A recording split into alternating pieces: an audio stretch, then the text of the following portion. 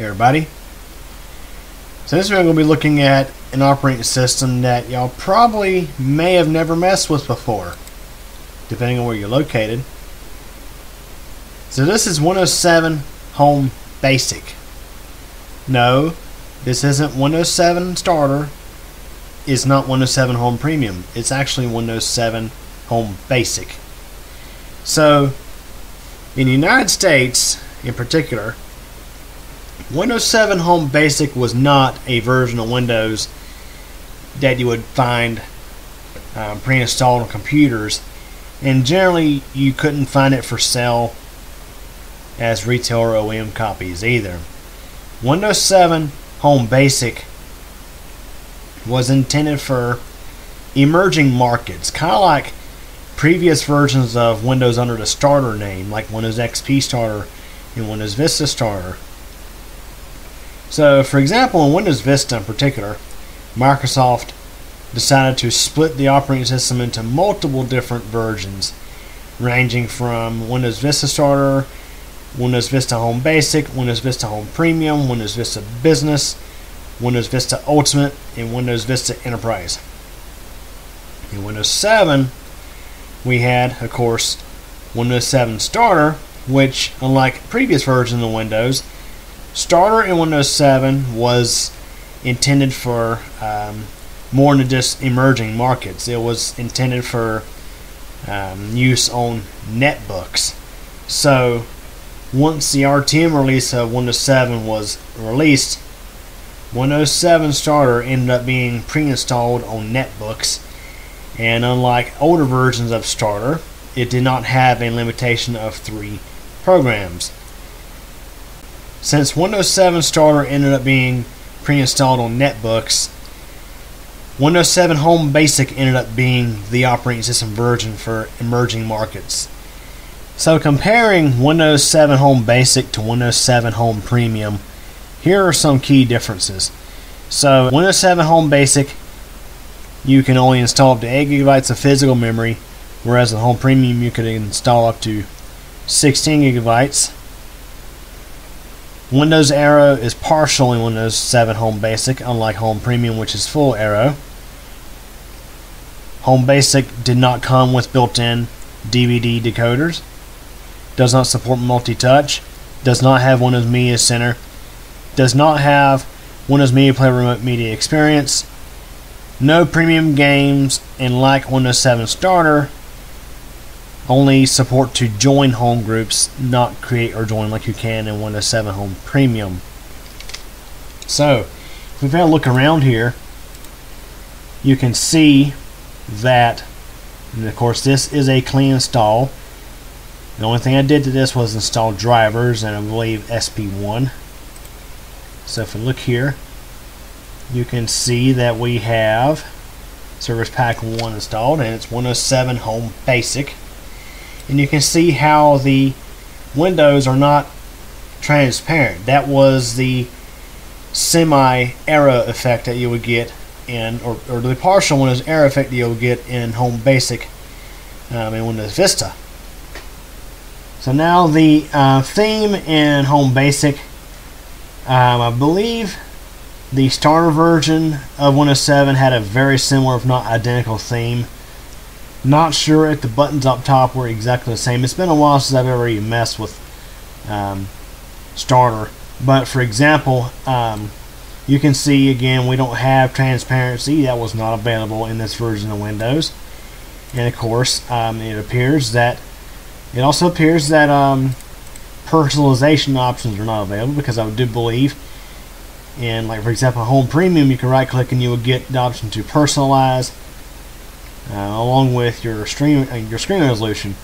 Then you can see here we just have the option for your screen resolution, and if we go to all control panel items, you can see that, well, it's pretty much we have the option to adjust resolution and size of text. I do not see personalization options in here, so it appears to be something that we do not have in Home Basic. So Home Basic does not have a program limitation. Like for example, I'll launch a few things here. WordPad, for example.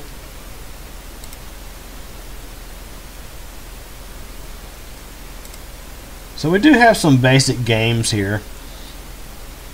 So you can see we can launch a few different things here, and well, there's no apparent limitation of the maximum programs you can have open. So it's really similar to Windows Vista Home Basic, just to keep it simple.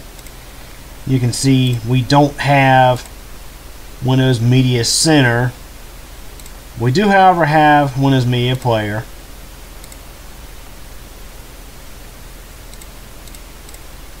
So for example, if I just set this up here,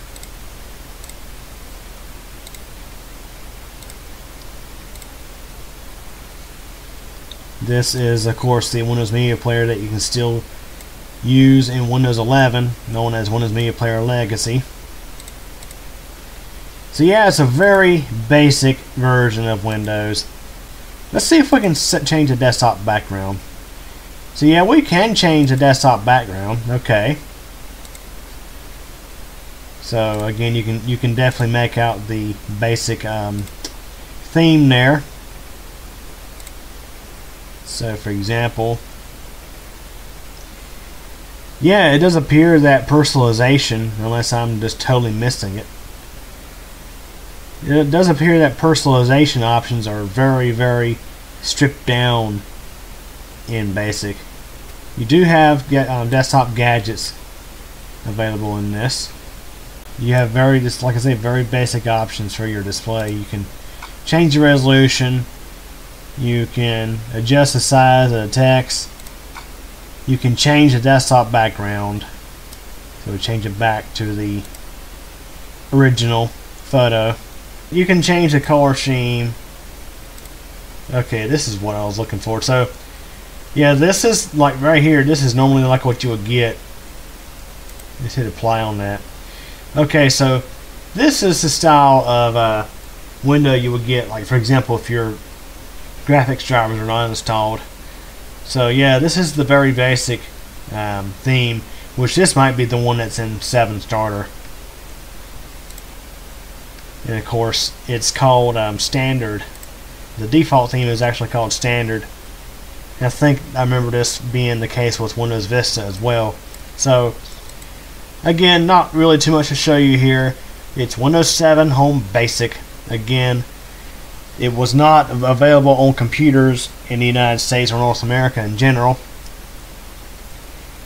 Now, of course, in Windows Vista, Vista Home Basic was available on pretty much on cheap-end computers and stuff like that. But of course, with Windows 7, if it wasn't like a netbook, you generally would be getting Windows 7 Home Premium. So anyways, that wraps up for this video. That was a look at Windows 7 Home Basic. Hope you enjoyed it. Thanks for watching. Hey everybody. Thanks for taking the time to watch this video from Cuckoo Channel. If this is your first time, please subscribe to the channel and be sure to tick the bell so we get notified of new video posts. Please like this video if you enjoyed it. Leave a comment. And share this video as well as the channel with your friends and get the word out. Also, I have a second channel, that's CubeComp MTDX. Over there you'll find videos about thunderstorms and weather, cycling, and videos about me personally. Feel free to subscribe over there as well if you like. Again, I really hope you enjoyed this video, and thank you so much for your support.